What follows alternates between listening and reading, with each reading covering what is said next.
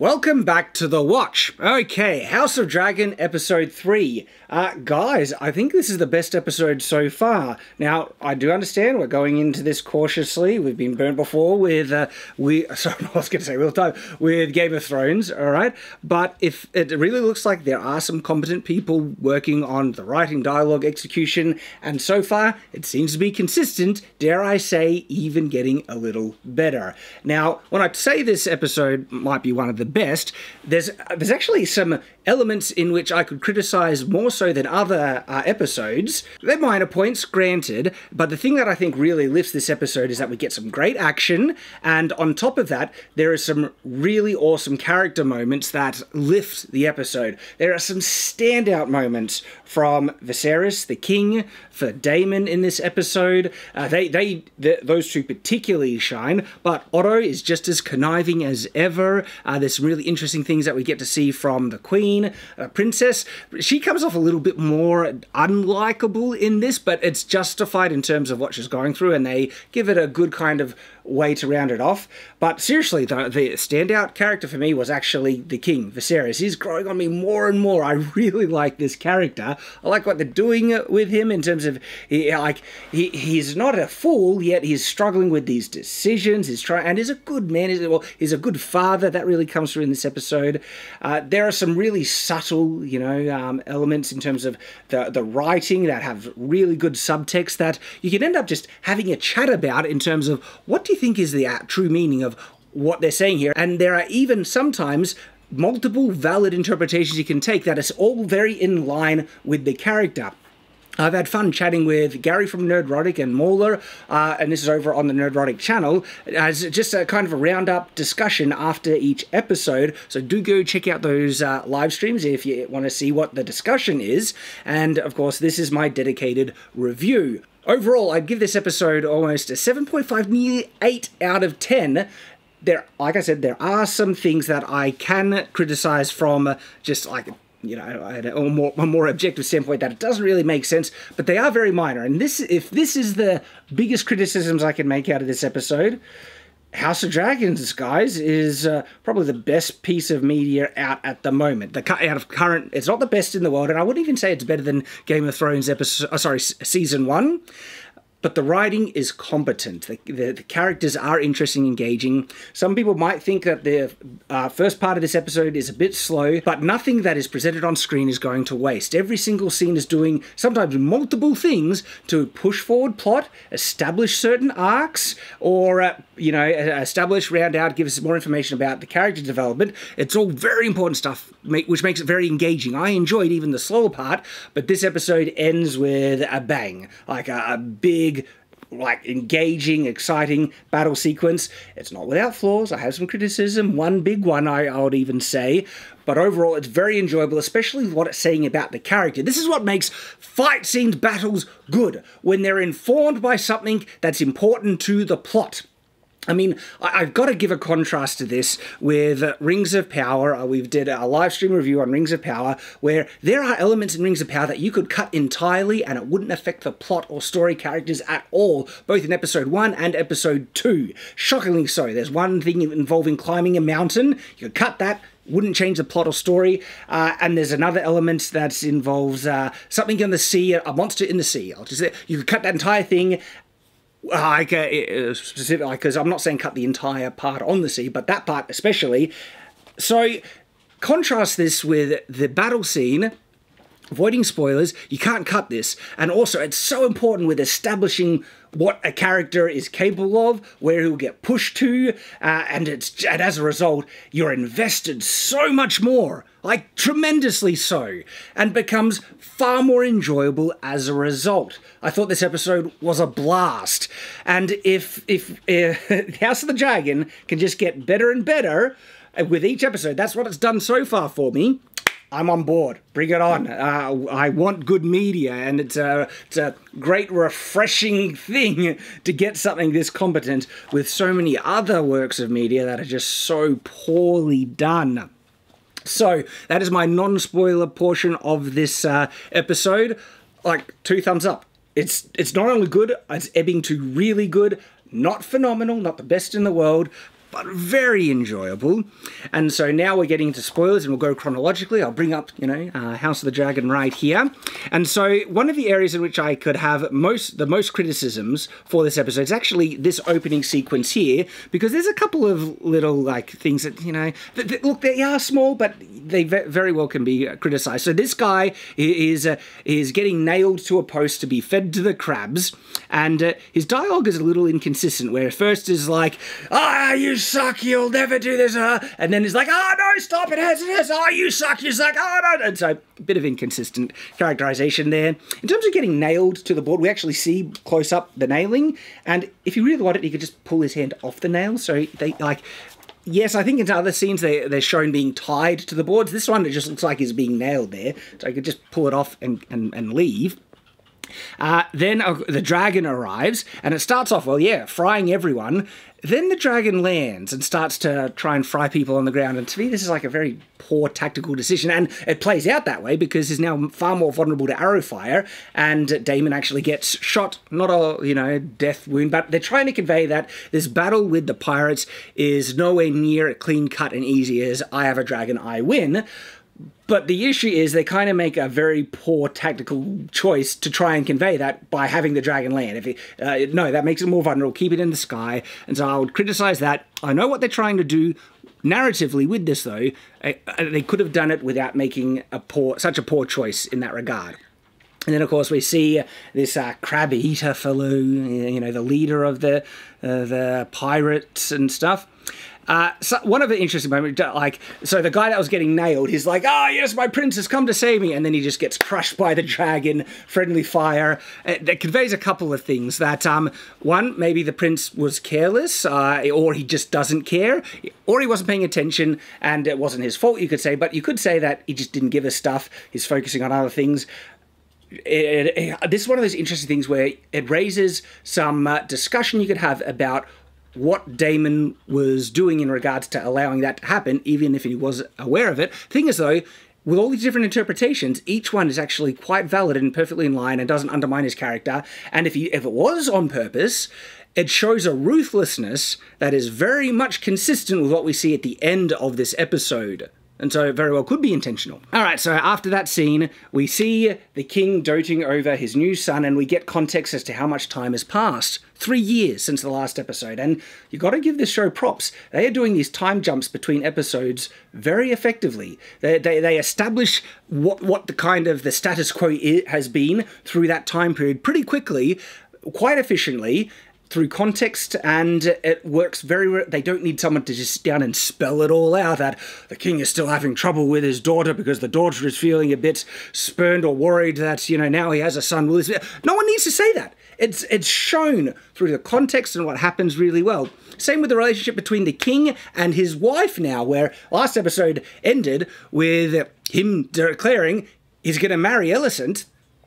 And was she a bit uncomfortable with it? But now we see the evolution by their relationship. And one of the things I love here, I personally love how much the king, it's so clear how much the king loves his son. I think this is just a wonderful element to show genuine, wholesome fatherhood. Because I love my children as equally as much as you can see the king doting on his newly born son. And he really cares about his daughter still. This episode really shows that he does not want to supplant his daughter, undermine his daughter because he has this new son. He still loves her and wants her to be happy. He says it as a great line. Here it is. It is not my wish to command her. I wish her to be happy. He is a good father, he's trying his best, and man, every episode makes me like the king even more, and even small things like this. This is one of those things where if this show was intent on portraying a negative commentary on masculinity and men and everything, they are not doing that with the king. This is subverted, because they're showing the king, this is wholesome fatherhood, good, great, wholesome masculinity. It's brilliant, and it just makes me love the show even more. And I gotta say, I do not see a woke agenda at all. And what's interesting, another thing, one of the showrunners that were trying to politicize this show by saying it's pushing a message about toxic masculinity and all that stuff, is actually left the production. That's an even more positive sign that this is not going to be subverted and reappropriated to push someone's political agenda. I hope they just want what they're doing now. Give us a really interesting, good show. Look at this shot. Look how happy Viserys is there with his son. I love it. There's important build-up in this scene that's introduced right away, and it's the context that the people who are fighting the pirates in the other end of the kingdom are asking for aid, they're struggling, and the king is just like, I just want a day without politics to celebrate my son's name day, his second birthday.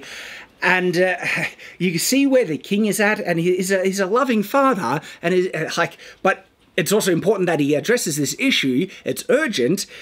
And you can see where his, the position that is coming from. So it builds his character, yet it establishes something really important as to what's going to happen towards the end of the episode, that the pirates are an issue, the king needs to address it, and it's done naturally, it does multiple things. This show so far is very well made. I'm going to be singing a decent amount of its praises through this review, even with some of the criticisms I have, like I already mentioned some, they don't undermine the good of this show and how enjoyable and well done this episode is. This scene really effectively establishes the relationship, the new dynamic between the princess and now, the queen, who was once her very close friend and handmaid. Specifically, what this does really effectively is the new power dynamic. Before, Alicent was the handmaid to her, she had to obey, but now she's the queen, and she wants the minstrel to leave. Princess wants him to stay. Princess orders him to stay, and then the queen says, I order you to leave as the queen, and the minstrel obeys her because she has the higher authority. Completely new dynamic. Okay, and it also establishes character because we can see that the princess is not comfortable with it, and you could see the conflict because she perhaps wants to be Alicent's friend still, yet Alicent is the very reason why her position as the heir might be getting undermined. Good conflict. I also love this scene. They're all in the carriage together, and the king he says, can't we all just have a nice time together as a family? It's like, this is a good father trying to be a good father, yet there's all these political issues where his daughter is, she's in a bad mood, she thinks she's being supplanted, and he's just trying his best. A lot of small things I really appreciate. This is a great shot, setup scene for, a medieval camp. They set up an encampment for a hunt, a grand hunt to celebrate. Hunts were a grand thing, depending on who was holding them in the medieval times. It's an accurate element, and it's depicted authentically. It looks brilliant. And a couple of small things. I loved how they show a variety of noblemen. They're not all just cookie cutter the same. They all have their different, clothing at times. You also see some different food on display. There's animals or food being on a spit being cooked. It just looked authentic. It looked good. And then we have a scene where everything in this show so far every scene, it's doing something important. This scene once again establishes some of the conflict with the pirates, but also introduces an important character. He's got a gimpy foot, like an injury, he has a big limp as a result, and he subtly kind of just asks to join the ladies, but that allows him to listen in on what's going on. And there's a bit of a disagreement between the princess and a more elderly lady, and it shows the princess's attitude because she basically says, you don't know what you're talking about, you just like eating cake, essentially. I kind of thought that this was a bit of a setup to show that she is not good at diplomacy. She's slighting other noble houses, which would cause more division in the realm, and that as a result she might be being denied heir to the throne if this is her talent at it. And it wouldn't be an unjustified position. And this wouldn't be denying her the throne because she's a woman. It'd be denying her the throne because she's just not good at it, clearly, by her interactions and attitude. But Viserys, the king, he doesn't even do that. He even reaffirms that she will be the heir, and look, that might be subverted in the future, to show the conflict in the king, where is that? Especially if she continues showing herself as a poor diplomat, poor leader, making division in the kingdom and stuff like that. Yeah, she wouldn't be the best, heir to the throne. And look at this guy. He's listening in on the whole conversation. He's not there by accident. The show is setting up important characters and character arcs. There's the animals getting roasted. It's just like small details like that that adds an authentic feeling to this. She gets approached by a Lannister, different type of Lannister than we saw before. Again, it's just an example of every scene doing something. There's a great exchange between the princess and her father here, and in actual fact, they have a fight where they end up raising their voices in front of everyone. And, you know, she comes to him trying to say that she is not some prize to be profited or, you know, sold off to other people. But Viserys is looking at this that you need to get married. You're of age now. If you're going to be an heir, this is an important thing to do. He calls the Lannister man, who was basically almost suggesting a marriage to her, that he's arrogant and self-righteous, but I love that Viserys, he comes right back at her, you have that in common, and things. Then he says, even I do not exist above tradition and duty, and it builds the conflicts, the character, perspectives, a very effective scene. Of course, the princess, she storms off unimpressed, and she rides off. One of the King's Guard follow her, sets up an interesting conversation where she starts complaining, and I like that the show doesn't let her get away with it, because her guard, the King's Guard here, his reply is brilliant. He says, many in the realm would trade places with you, princess. It's like, boom, yes. And so even this guy, he puts her in a place because she's being petulant, right? But then she says, everything I do has no importance or significance. And then he gets to correct her again. He's like, well, really, you chose me to be a King's Guard. I never would have had this position. I was a lowborn and all that stuff, and you changed my life for the better. It builds their relationship, but it also contextualizes that she's not completely without, influence in her position. So at first I was worried they weren't going to follow up on the fact that the king has certain parts of his body rotting, all right? It looks like it's being poisoned. And yet, no, they're on top of it. They show the king is tired, and it seems like an unnatural tiredness. To the point where, at moments, he legitimately looks like he's sick and is dealing with something that is affecting his health. And I first noticed it here, and then it's consistent through the whole episode. So again, they're not forgetting about important plot points, they're being consistent all the way through. I like this scene as well. It builds the king's authority. It shows that, look, he's in a bad mood, he's feeling sick and tired, and is getting a bit drunk, and so he's not ready to entertain more politics. Yeah, and one of the Lannister guy, he comes to, talk about politics, and the king's having none of it, and he basically just disingenuously interprets things to be possible offences because he is full of it. He's annoyed, and it's in line with how he's feeling at the moment, but I also kind of like that it showed that the king can really stick it to some nobles. He has authority, he has strength, and he's not a pushover, right? He's actually a very complex, nuanced character where you can see why people might perceive him as weak, yet he's not completely weak, but he's also a really strong, good man trying to do the right thing, and has trouble making the right decisions when no matter what he does is going to be offending or upsetting someone, which is a big issue as a king because that could cause instability in the kingdom. See, look at him. He's not having a bar of it. And so the Lannister guy, he withdraws, knowing that, he digs a bit of his own grave here. Otto comes down, and Mauler pointed this out in our discussion. I think this is a good point, where Otto basically wants to seed an idea to the king, politics, and the king doesn't respond very, positively, and Otto takes the sign right away and is like, all right, yeah, it's not the right time to push it. His suggestion is that his newly born son marries his daughter, the current heir to the throne. You can see why Otto would be suggesting this, because this new son is also Otto's grandson. He wants his own family on the throne, and he thinks that this would serve both interests in terms of it wouldn't deny the princess her right as heir, but it would also give the son. And so politically, you can see how it lines up, and it serves Otto's interests as well. And the Targaryens have never been shy about marrying siblings or anything. It would be in line with their tradition, but the king's not in the mood, so he doesn't push it. Then another councilman comes forward and suggests probably an even better political match for the princess, and it's that she marry. So remember the king who he was thinking about marrying that really young daughter in the previous episode to that prominent wealthy family. This guy says, why doesn't the princess marry that little girl's brother? It would be a great thing to build alliance. That family who was spurned kind of gets what they wanted, their own child.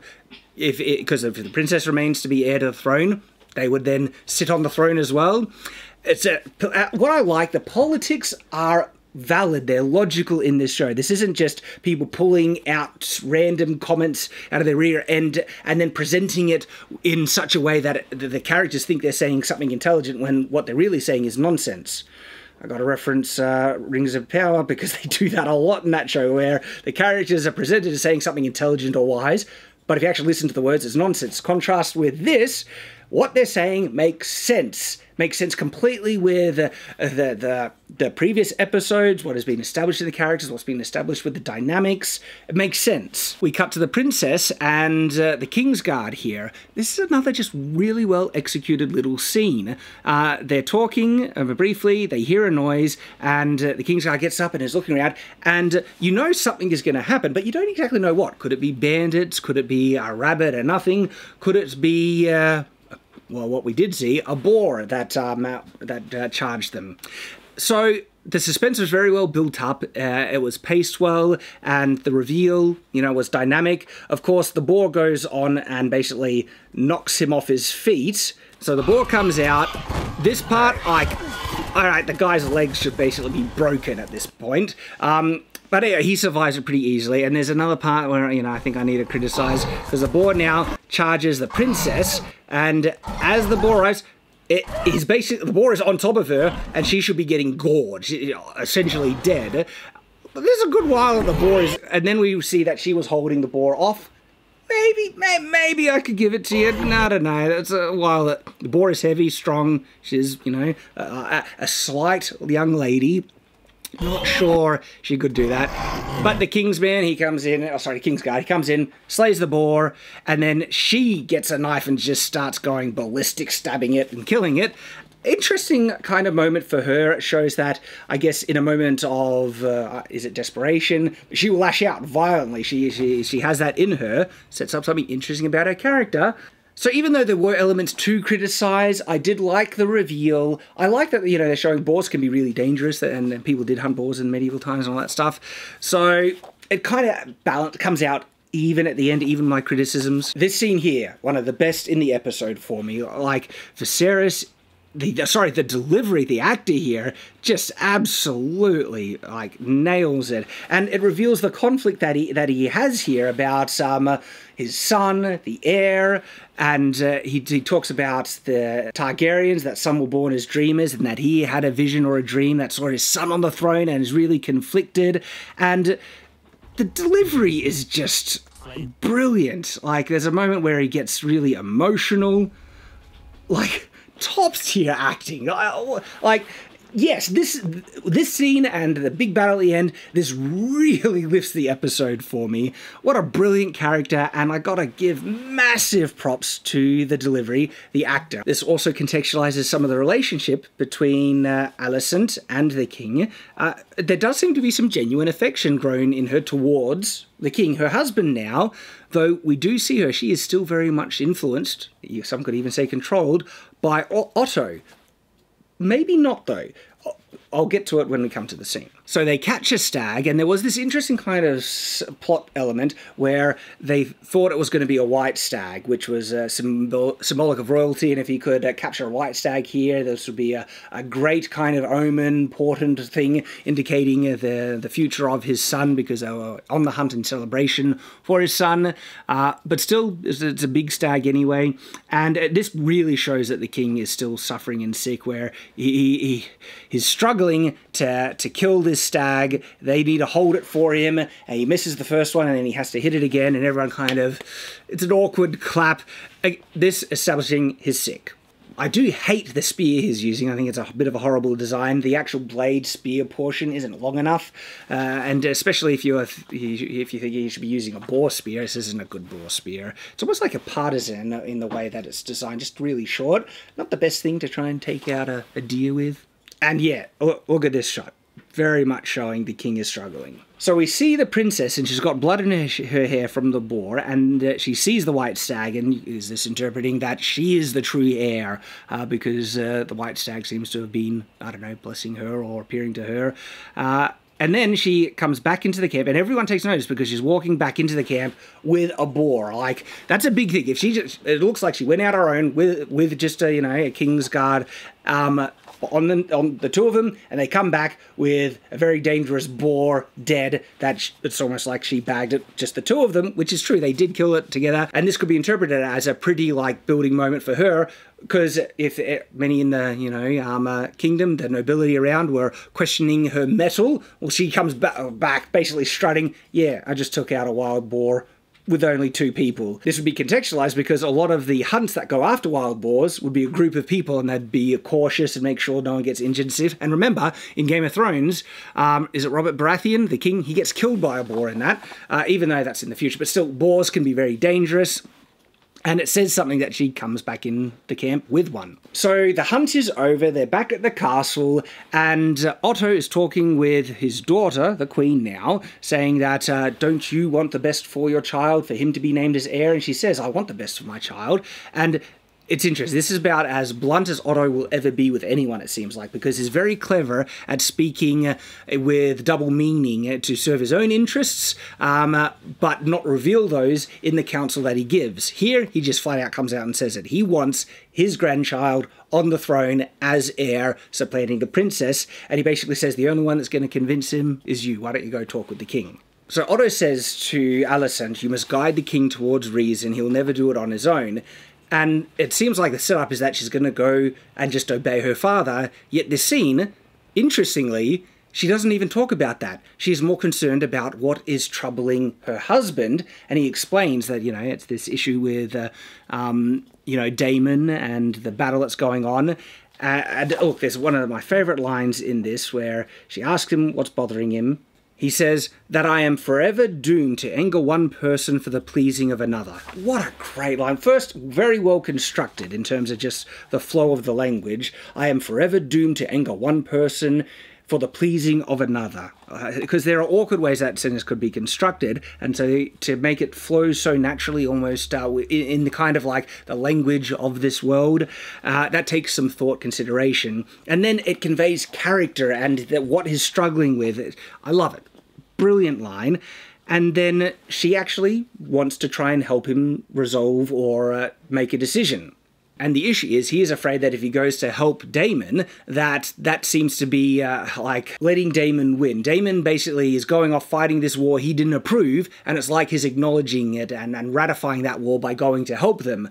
And then the queen, she just says something pretty honest. It's like, okay, what is best for the realm, though? If these pirates run free, clearly that convinces him, because in the very next scene, he makes his decision, and he is giving the order to go help Daemon and quell the threat. Shows the influence of the queen, and like I mentioned, the queen wasn't talking to him to push her own son. Maybe she will, but it's interesting because it raises a question as to how manipulatable she is by Otto at this point. Because now she is the queen, she has more authority than him in a lot of ways even. Interesting stuff. And I love that you can think about and consider those things. This is good construction, good story, and all these things I'm considering, either, like many of the possible conclusions that I'm ascribing to it, is still in line with what's going on. This is what makes a show interesting, when you can just start talking about what might happen, what is the possible interpretation of a given scene. It's brilliant. Really good scene between the king and the princess now, where a lot of the air gets cleared. The king basically pledges to her that he will never replace her as the throne, but it also shows that, one, he cares for her. He says, again, he reiterates how much he loved her mother. She made a man out of me. I actually think that line is fine. I think marriage is actually a really important, wonderful thing that help men become better. This has that in there. I think it's brilliant. I love that the king will acknowledge that, because a loving husband, they usually do. And I'll say it too. My wife has made me a better man. Okay, this is one of the great benefits of marriage. And I think my wife would also say that I've helped her become a better woman. We want to improve each other. And look, so I think that line is actually really nice.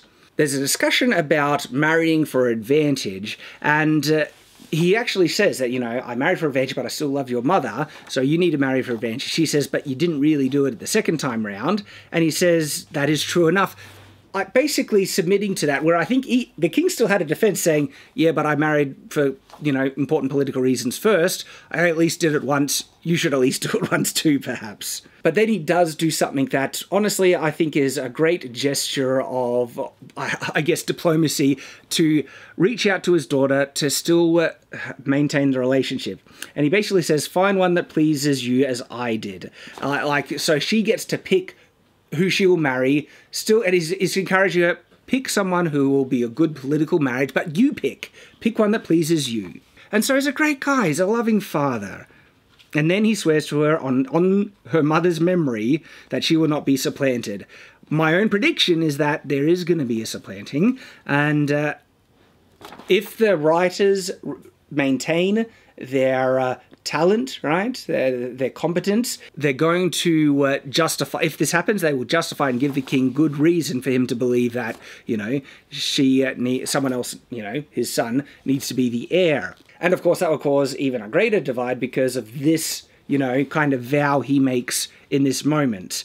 I think they're not doing this by accident, they're setting up something intentionally. So now we see the kind of battle that's waging with these crab feeder, pirates, and we see that they're, they're bunkered up in these caves that are protecting him from the dragonfire. That kind of makes a bit of sense. I did have a question mark about resources, they're saying that the attacking force, which is, Damon and this Valerian house, I believe their names are, they're running out of resources. And I was like, where are the crab feeders getting theirs? Unless they're being supported by the free cities or somewhere. That isn't said in the show. That's me kind of explaining a potential plot hole with my own headcanon. It's a small thing. But they set up the current tactical position that if they send in their own men into these caves in which they don't have any reconnaissance on, it would be a maze, it would be a slaughter, and so it's a bit of a standoff at the moment, and they feel they're running out of resources and can't maintain this kind of siege for very long. We saw some ships trying to sail that beach, and they're just getting destroyed, or one doesn't get destroyed, from, is it trebuchets or something, shooting back at them. So that's the tactics of the given situation, and they feel they need bait to draw someone out, but that would be suicide. Who would be willing to do it? Someone says Damon, but it's like, you crazy? Like, even Damon wouldn't do that. That's the setup. This is really important setup, because Damon arrives, he lands, gets there, and then the messengers from the king, they arrive as well. They give Damon a note, and you get, I think, there's a narration from the king saying it. This is what I love. This is also one of my favorite moments in this episode, because you don't really get to hear what the letter says, but Damon's reaction is to almost, he thinks about it, and then he starts to basically kill the messenger, starts to bash him to death, and you're like, what the heck?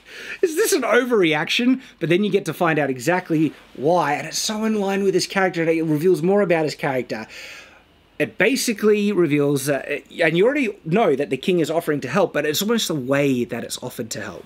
Though time and circumstance have seen us estranged, know that it is not my desire to see you fail in your course. Know that it is not my desire to see you fail in course. This is the king naturally trying to be thoughtful, saying we've been estranged, but I don't want to see you fail. But Damon would naturally receive that as a taunt, because remember, he thinks his brother is weak, even though he loves his brother is weak, he is strong, and if his brother comes to help him win this battle, it would be a sign, Damon takes it as a massive sign of failure, and he can't stand that. He thinks his brother is coming to rob the glory that he has been fighting for nearly 3 years. And so he snaps, he bashes the messenger almost to death. People have to pull him off from doing it. And then suddenly we see Damon rowing out on his own to the island with a flag of surrender. And we know what he's doing. He's going out as bait. And usually the question would be, what would cause someone to be willing to do something so stupid, go out on their own, risk everything, potentially die on this vague chance that this tactic plan of being bait would work, but now we know exactly why, because of this setup is there's a timer. Daemon wants to win this battle now before his brother arrives with the fleet to steal his glory and make him out to look like a failure. And so he goes balls to the walls and puts himself out as bait. I love that setup, and it adds great context to such an engaging fight scene because I'm invested. This is what so many other shows, Rings of Power, has failed at, being properly invested in many other fight scenes and actions. And this, I'm engaged. I'm like, oh yeah, okay. What a brilliant setup. What brilliant character work. And you know what's phenomenal about all this? When Daemon landed on his dragon, receives a note, walks out to the island, and even through the whole battle, and when he wins the battle, and I think he wins it in a pretty cool boss way, there is a, you know, one possible potential criticism that you think it could have been done a different way, but anyway, throughout all of that, Matt Smith doesn't say a single line. This is all characterization conveyed through acting, emoting. It's brilliant work. Matt Smith does it amazingly, but the writing, it deserves such credit because so much characterization, story, plot happens without Daemon saying a single word here. That is genuinely brilliant. Really, really good. The only criticism, there's a couple of small things and a big one, but because everything else and the setup and the investment is so good, it doesn't ruin it for me. And the issue I have here is the nature of the bait. So far, this is fine what it's doing. People, the crab feeders, they're questioning, they're coming out slowly, cautiously. Is it a trap, is it not? What is he doing? Is surrendering, essentially. This is a Valyrian steel sword he's presenting to them, which is worth a small fortune. And he is the king's brother. What a, prize to have captured, okay? So, absolutely, this would pique their interest and draw out a couple, which happens, and is there, they come close, and then he just lashes out and starts taking them out.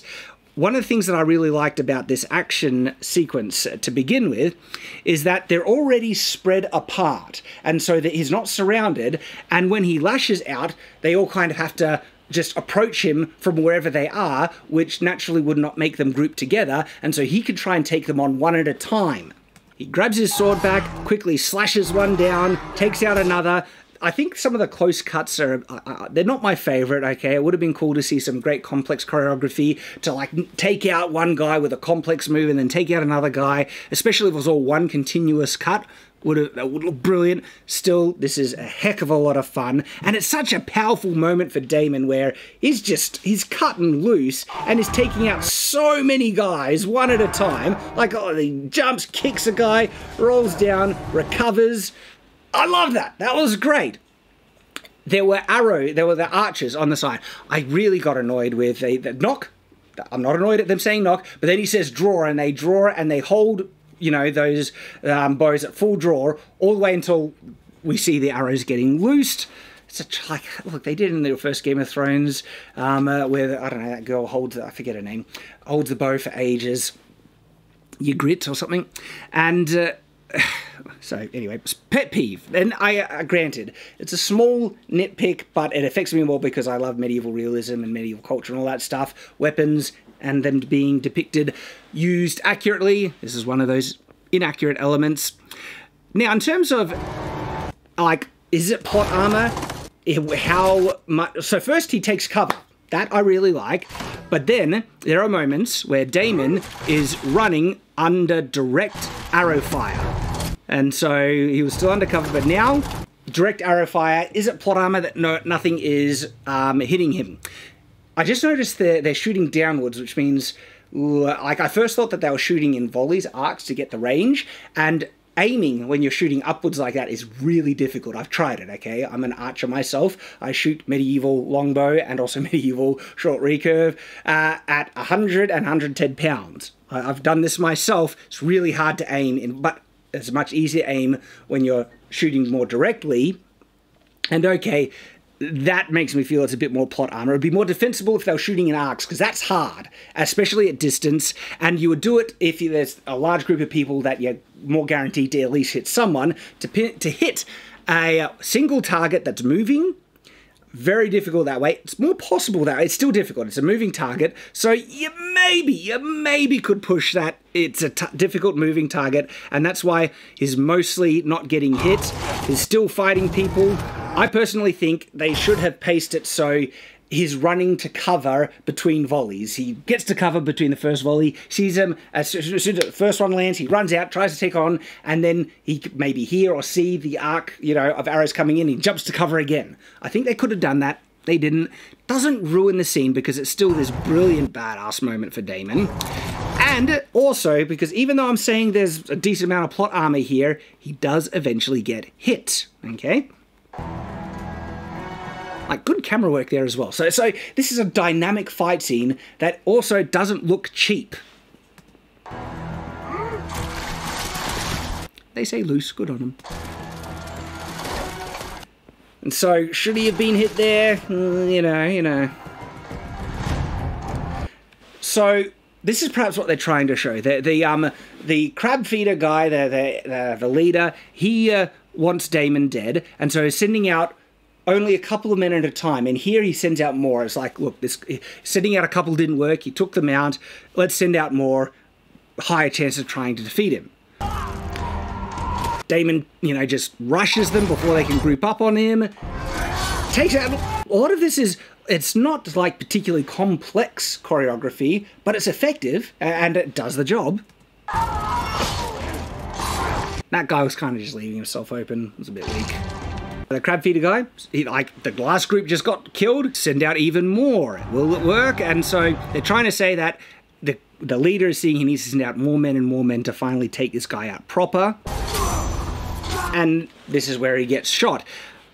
That's something I really like. Shows the armor doing something. 2 shots, seems like it only penetrated the armor a little bit. Definitely not enough to kill him. That is armor doing something. I actually feel they should have shown it deflecting off the armor, because this is plate, and at that range, I think there's a good chance the plate would still protect him, definitely at that range. See, but it shows that the arrow is actually stuck through.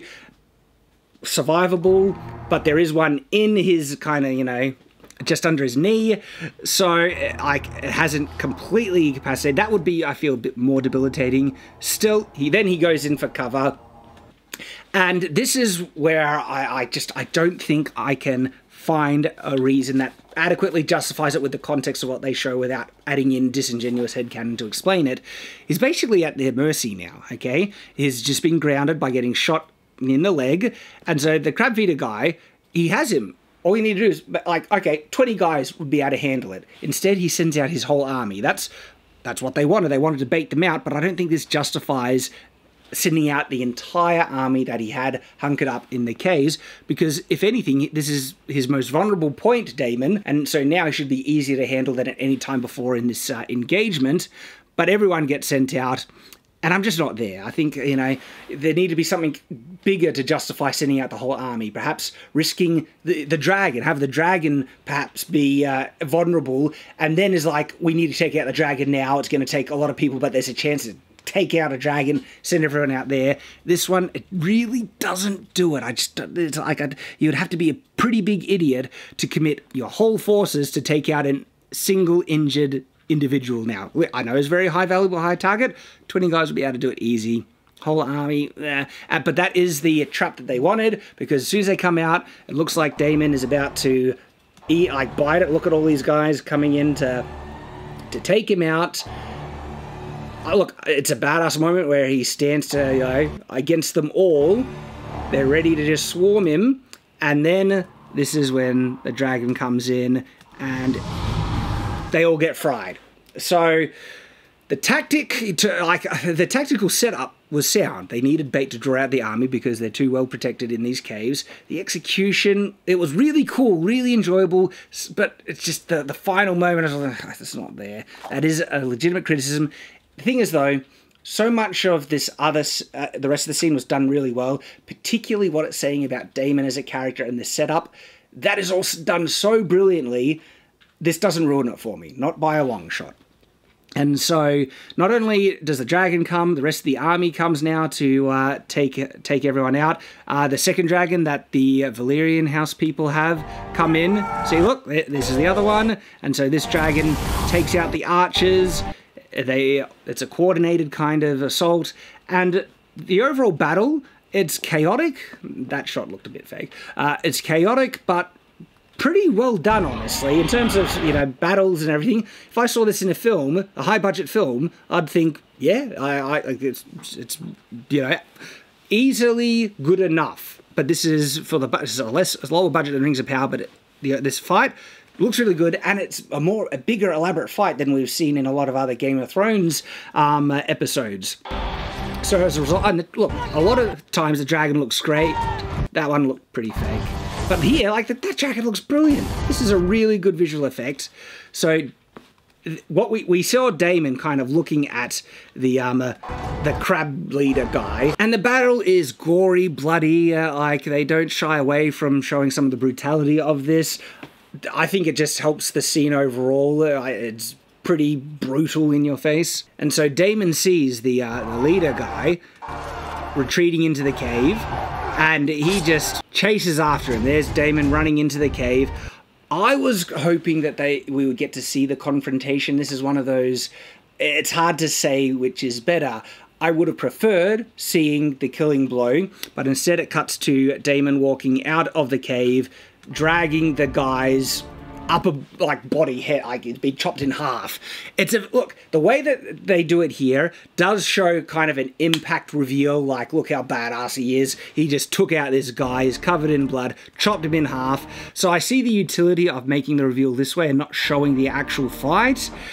And I see benefits to both. So I wouldn't say this is definitively the worser option, even though I personally would have liked to have seen him take out the crab guy. There was a couple, you know, they built him up, especially last episode. Would have been good to see his demise. Still, very powerful. Like, Daemon just walks out with the guys chopped in half. And this is the closing shot of the episode. Daemon covered in blood, and that's the end of episode 3. Look, seriously, really good. Really good. I could almost be pushed to an 8 out of 10. I'm sitting on the 7.5. House of the Dragons is turning out to be, so far, a very competent, well done, and enjoyable show. I'm more interested than ever to keep watching this. Look, I really hope it doesn't go off the rails. I wouldn't recommend it yet because of what happened with, you know, Game of Thrones and how that ended. But having said that, if you just want some enjoyable episodes and you're not really thinking about what could go, you know, if it could go off the rails, these 3 episodes, they're enjoyable, they're competently done, great characters, it's interesting, engaging. Yeah, so if you're just interested in watching some good episodes, definitely House of Dragons. And by far, it is so far, the most competent, well-made show that is currently being released by a long shot. The quality difference between this and Rings of Power is stark. Pun not intended, but now I will intend it. Alright, there we go, guys. Do stay tuned for my Rings of Power episode 2 review. Hopefully that'll be coming out tomorrow after this episode. I do hope to see you there, and as always, stay on watch.